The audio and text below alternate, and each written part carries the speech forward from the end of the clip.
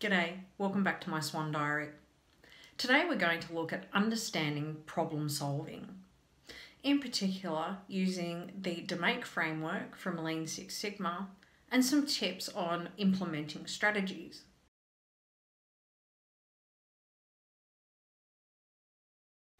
But you might be asking yourself, why on earth do I need to know or understand problem solving mechanics in the first place? Isn't that for business people? Well, there's good use for it in OEs. With overexcitabilities, you've probably got your own OE profile and your own issues in your own home with people you love, or maybe your own workplace with colleagues. You get the idea. Your life is your life and your problems are going to be unique to you. And that's why it's really important to define those problems properly so you can get to the root causes of them and implement solutions that are effective. I'll give you one example of a problem which might have several root causes if you have overexcitabilities, and that's sleeplessness.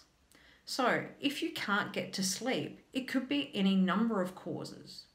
You could have existential worry, in which case you're not sleeping because there's too many things on your mind. You could have tactile sensitivity, in which case you're not sleeping because perhaps your mattress is too uncomfortable. Or maybe you've just got psychomotor OE and you've got too much energy and you need a different sleep cycle to everybody else. If you don't understand the nature of where your sleepiness is coming from, you can't implement a proper solution. So, for someone who has tactile sensitivity, the answer may need to be go out and spend some money on a new mattress, a good quality one, and perhaps some new bedding. However, if you've got psychomotor OE, that might be a complete waste of your time and money. So, as a working person, it is really important to get to the root cause of your issues because you don't want to go spending money on solutions that just won't work. The DMAIC framework comes from Lean Six Sigma, and it is an acronym, like many other things in life, which stands for define, measure, analyze, improve, and control. So what do we mean by those components? Define means outline what your problems are. Get a pen and paper and list them all down. But don't just list the problem. List the attributes to each of your problems. So who are you affecting? When is the problem happening? So if, say, you're pacing, who's bothered by it? Is it affecting your health, or is it just annoying the people around you? When is it happening? So are you doing it at a particular time of day, or is it in relation to a trigger or a stress? It's very important to write those things down so we can start getting to the bottom of the problem. The next step is to measure, and that literally does mean measure the size of your problem. If you're pacing, use a pedometer. If you're not sleeping, find out how many hours you are sleeping. So, the three things that you want to take into account when you measure are not only the size, but also the severity and the risk. The third part of DMAIC is analyze. That means identifying the root cause of your problem. Now, with DMAIC, we tend to use the Socratic method, which means asking why. And there is a technique called the 5 whys, which will assure that basically you get to the bottom of any problem. And all that involves is just saying, why is this happening? So, why am I pacing? Because I get stressed. Why am I getting stressed? I don't know. That's up to you.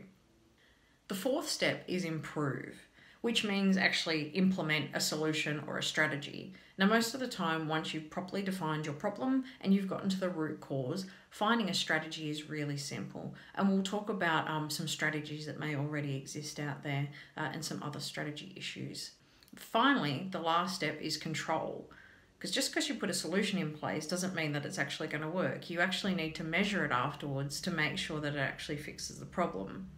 So that means monitoring how you're going, watching to see if you're sleeping more, if you're trying to deal with that problem, or maybe you're eating more healthily.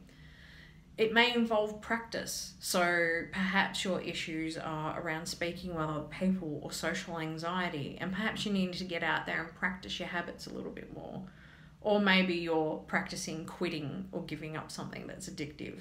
And that too is a practice because it's forming a new habit. Another control can also be to socialize others with your issue. So, your friends and family, those closest to you, perhaps if you're a continual scratcher, you might ask them, look, if you see me scratching, can you just tell me to stop? If you see me picking, can you please ask me to stop? So other people can be a form of control as well, because they can help you and can support you through this and can help monitor you as well. Strategy and solution design for me involved going to things that already existed. So bits of psychology, bits of business techniques, and other random bits off the internet of information that I could get my hands on. But you can go out and do your own strategy searching as well. For example, if you're a nail biter, there's already stuff out there that you can get that you can paint on your nails, or there's solutions on the internet. So perhaps you've only got one or two problems and there's already strategies in place. Particularly for things like addiction, there's already quit programs and those sorts of things. So you can leverage things from the external world or structures that are already in place to implement your solutions. So my tips for making your OE solutions work for you are use your interests as motivations. Don't rail against your hobbies or the things that you're fascinated by. Try and use them to motivate you to do good work. So it might be the fact that while you're going on a walk to try and calm down with your stress, perhaps you can reward yourself with a podcast on your favourite topic while you do that. There's also trying to do things that deliver value to you. So that can be practical value. One strategy I like to use for my psychomotor OE is if I'm feeling twitchy, go and stack the dishwasher or do something helpful around the house and make the housework a little bit lighter. You can also do ethical things. Perhaps you have too much energy and you use your hands all the time and you take up knitting. Well, perhaps you could knit for charity and make scarves for a children's organisation or something. Or you can simply do something for yourself and reward yourself on the grounds of needing a mental health break. Perhaps part of your strategy is to relax yourself and have, hot baths on a regular occasion because you don't sleep very well and you need to relax your body. So try and do things that deliver value either practically to others or yourself. And my last tip for this part is to reveal to others on a needs basis, and you do you. So I talked about socializing others with your issues so they can help control you when you're trying to break habits. I personally don't feel the need to tell everything about my OEs to everybody, even though I'm doing a YouTube series, so it's really no secret. However, if I was only trying to deal with one problem, say at work, I might just tell my workmates about that one issue. So perhaps I'm still chewing on pens and I really need to stop.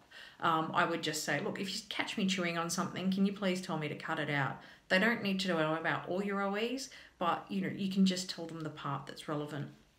But I would suggest strongly that you should at least tell the people that you live with about all your overexcitabilities and share with them, because after all, they're living with your OEs too. So my last 3 tips. Once you've figured out what your problems are and what solutions that you're going to put in place, prioritize yourself an action plan. That's really important. Take into account things that have an effect on your life or your health or others, and that's why you really need to do that measurement of the severity and the risk of the size of your problems. So use that to inform you of what problems you're going to attack first, and you should really make it the ones that are causing you the most risk, or it's posing risk to your life or your health or to others.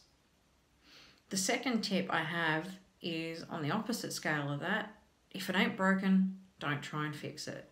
If it's working for you, let it go. And if it isn't causing you any great problems, I wouldn't try and prioritize it unless you've got really nothing else better to do with your time.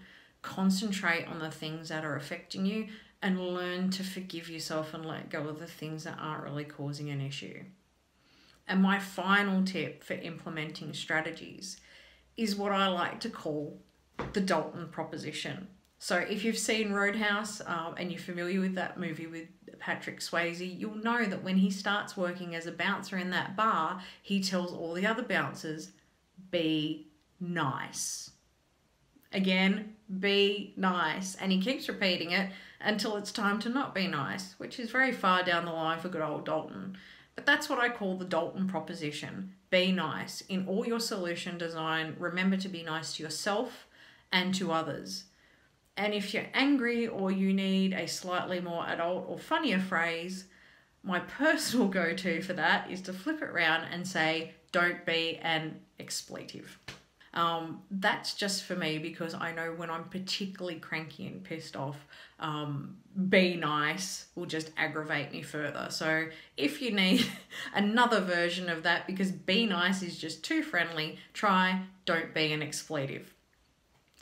So that's all today from me about problem solving and problem solving techniques and the importance of getting to the root cause of your problem. The next video will be about psychomotor and we're going to go in depth into the 5 OEs in the next videos. But for now, it's time for me to call out my celebrity OE person of the day. Today's celebrity OE call out, and I don't know if they have OE or not, we're just speculating to raise discussion, is Heston Blumenthal, my favourite chef. Heston is a representation of intellect and imagination and the power of that combined. But the reason why I think Heston might have OEs is the way he describes his experience with cooking and his general curiosity and delight with food. So Heston's interest in cooking began when he went to France with his family, and he described the experience as being a whole multi-sensory experience. The sound of the fountains and cicadas, the heavy smell of the lavender, and the sight of the waiters carving lamb at the table.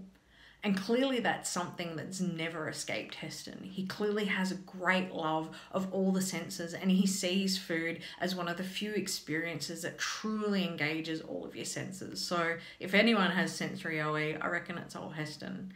He's clearly very, very intellectual and he has been made an honorary fellow of the Royal Society of Chemistry. And his love of all things scientific and chemical translates through into the great creations that he makes, as well as his huge and vivid imagination, which is rich and detailed as much as his apparent memories. Now, Heston talks about food insofar as it recalls memories, and a lot of his specials and his fantastic feasts are centered around his own childhood memories, which seem to be very rich and very detailed. So that's sort of another indicator that perhaps he does have OE. He's also talked about food and the molecular level and likes food pairings and, you know, the combinations of flavors determined by their chemical profile. But he's also said that there's as much chance of mucking that up as getting it right, and nothing beats a chef's intuition. So clearly he's a bit of one and the other as well. And like most people with OE, we're quite smart. We like to hedge our bets on both sides and see multiple perspectives. So Heston, for being so fully engaged with your intellect, your imagination and your senses, and also always being willing to play and have a try and be unafraid of failure, I'm giving a shout out to you. However, remember, I am not an expert on Heston or OEs. I'm just one person with OEs trying to share my ideas in order to spread some happiness. See you later.